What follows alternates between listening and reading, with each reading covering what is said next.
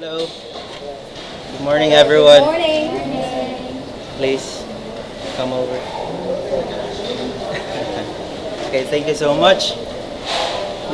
To start this huddle up, I have only one question, to be answered. So, what's the difference between dealing level 1 student and let's say a level 5 student?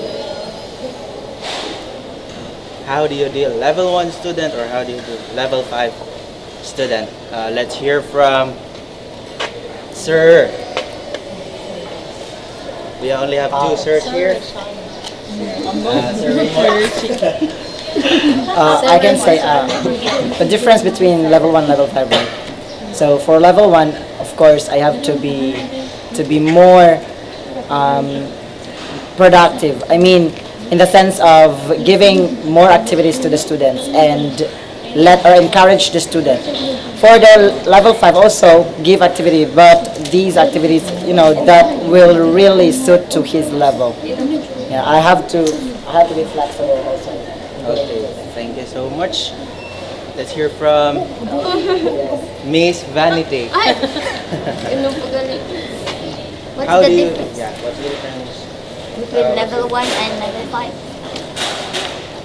The difference between them is the level 1 is you need to do more because as you know when you explain first only one they cannot catch up, so you need to expand more and you need more patience to deal with them. While the level 5 is you can give them one instruction and they can catch it up, and then in level 1 you have one activity that is they can understand and easy for them, while the level 5 you can give them complicated activity even if it's only one, so that's the difference between them.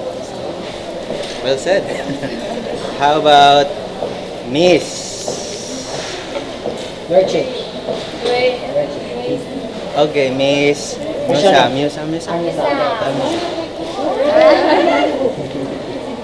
Yeah, we all know Musa has a lot of things to share. So of course there's a big difference between level 1 and level 5. Of course the number 1, 5. Okay, so for level 1, that's the same with teacher Vanity. I said earlier that for level 1, it's very hard for them to understand what we will say and what we will give, because of course level 1 and they are just starting. Well, for level 5, of course, we can give a couple of activities for them because we know that they have a lot of, ideas, and yeah, they can just catch up directly. So yeah, that's the difference between them. Thank you so much.